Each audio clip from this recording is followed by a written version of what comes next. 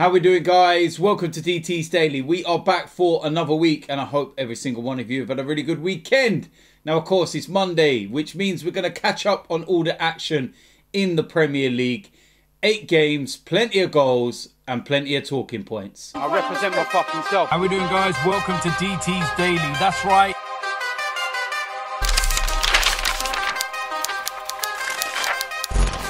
So, of course, it was Premier League action over the course of the weekend. And we have to go right back to Friday night for the very first game. And it was a 1-0 win for Wolves away at Fulham.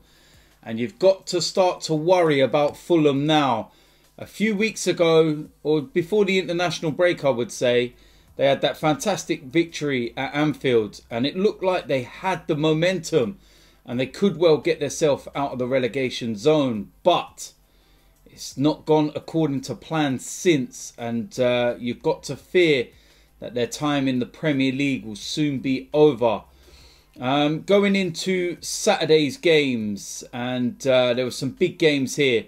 First one, Crystal Palace, Chelsea, and this was a very, very comfortable 4-1 win for Chelsea. The game was effectively over within 30 minutes. Crystal Palace, they're safe. They're going through the motions. And yeah, it wasn't a great performance by them. But Chelsea, they'll be very, very happy with that.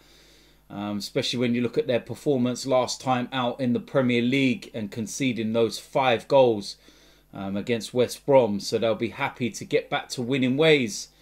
Liverpool against Aston Villa. Really good game this was, to be fair. Aston Villa took the lead in this game.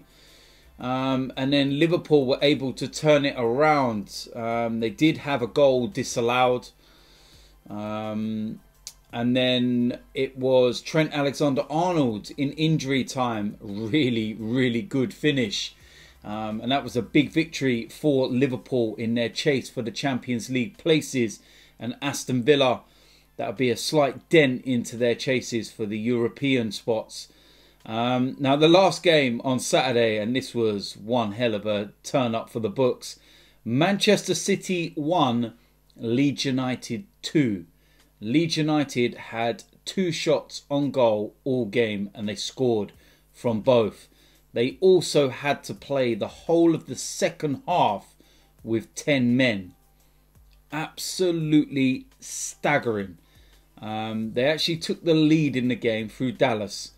And then right on half-time, they went down to 10 men. Now, I've looked at this incident and it's got to be the follow-through is the only thing, because he's won the ball very clearly. But his follow-through momentum has, absolutely, took him clean through the player. And I suppose a few years ago, it's probably not even a foul. But now, with VAR and the slowing down of play and things looking 100 times worse when it's slowed down, and you show a still image, for example, yeah, it's a red card. Manchester City were able to get back into the game. Torres equalised, and you thought, right, they're going to go on, they're going to get that victory. And in injury time, out of absolutely nowhere, Leeds United and Dallas again go through.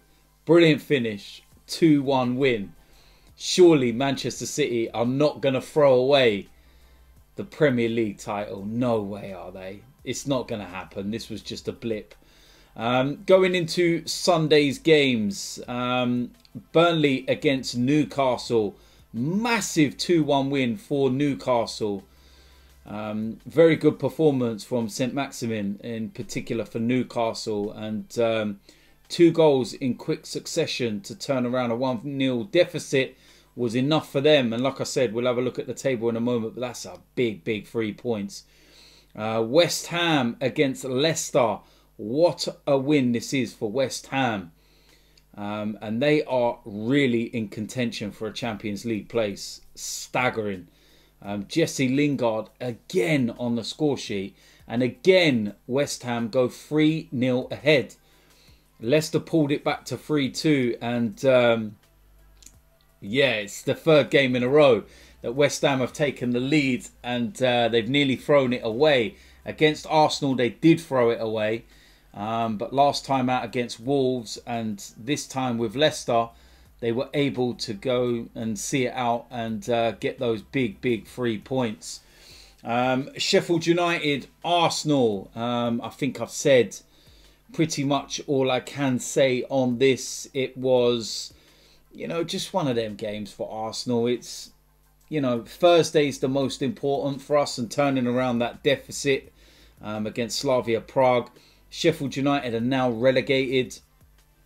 So commiserations to them, and I wish them luck in the Championship and their battle to try and get back into the Premier League. I think they've had a really tough time this season. Things have not gone to plan when you think of how good they were last season, and they were a breath of fresh air to the Premier League. But yeah, their time in the Premier League is done, and I think that's been inevitable for a very long time.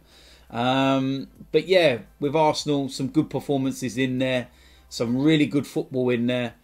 Lacazette scoring a couple of goals as well, and all in all, it was comfortable, to be fair. And the 3-0 scoreline is very good for us moving forward with what we've got coming up on Thursday. So 3 points in the bag, clean sheet, got to be happy.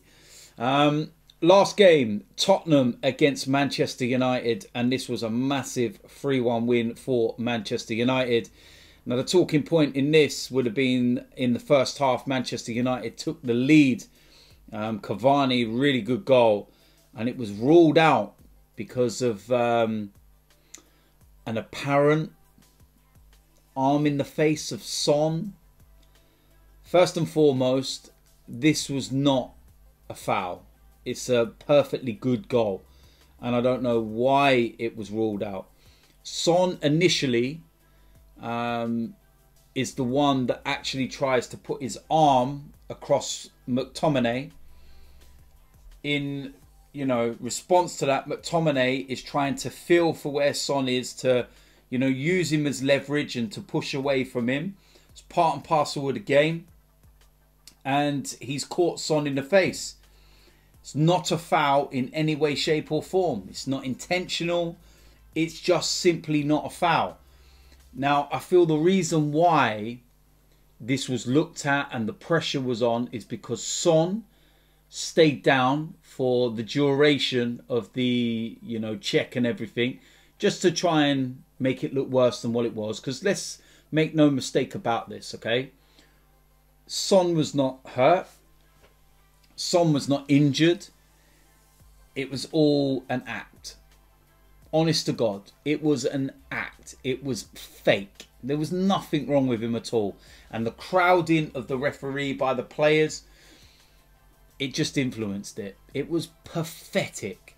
And then, to rub salt into the wounds for Manchester United, Tottenham then took the lead, and it was Son that scored. But a brilliant second half from Manchester United turned it around. And I think that Champions League spot is done and dusted for them now. Tottenham, yeah, I don't think they're going to get that Champions League place, and it's going to be very difficult for them. When you look at the Premier League table, that is very interesting at the moment. Manchester City, of course, top, 6 games to go, 74 points. Manchester United, 63 points. And a game in hand. I can't see them turning around an 8-point deficit. Could they? Be interesting to see what remaining games they've got left. I haven't actually checked, and I don't know. But it is and could only be possibly one of those two. Leicester in 3rd place on 56. West Ham in 4th on 55.